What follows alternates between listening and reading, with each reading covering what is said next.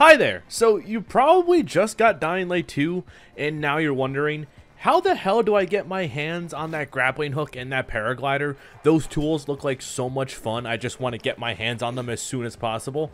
Trust me, I hear you. They're amazing. They're a lot of fun to use. When I loaded up the game for the first time, it's the only thing that I wanted to do, so I understand where you're at. But let me go ahead and just jump right into it. I know why you're here. So let's start out with the paraglider. So the paraglider is given to you roughly 3 to 4 hours into the story of Dying Light 2. During the quest, A Place to Call Home, the character Lawan will give it to you. You can't miss it. It's given to you as a story item, and you keep it for the rest of the game. They do a very brief tutorial for you, and then you are free to go and use the paraglider whenever and however you like. I can understand the frustration behind some of these items being locked behind story progression. Trust me, I do understand. But don't worry.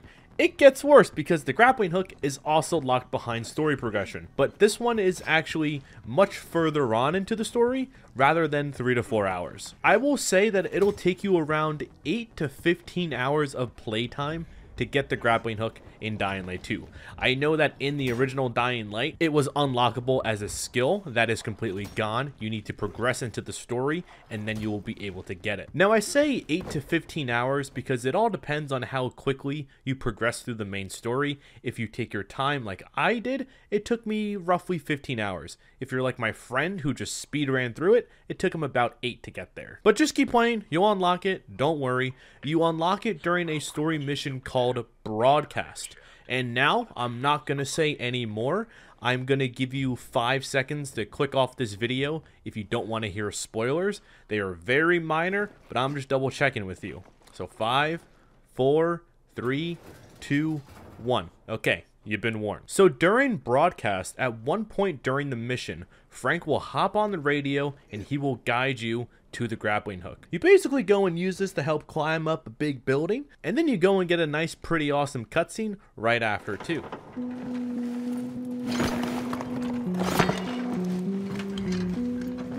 Yeah, Frank, I think I found it. What's it for? It's a grappling hook. A rope launcher. So what? Will help you climb. Aim it at something it can attach to, and shoot. Try to use it to get onto the terrace. Let me know once you've done it. Okay. But from here, once you do complete the mission, you are free to use these tools however you want. It makes traveling through the world like 1,000 times more efficient and, more importantly, more enjoyable. So do get your hands on it. When it comes to the grappling hook, one thing to note is that it does need to be in your equipment slot.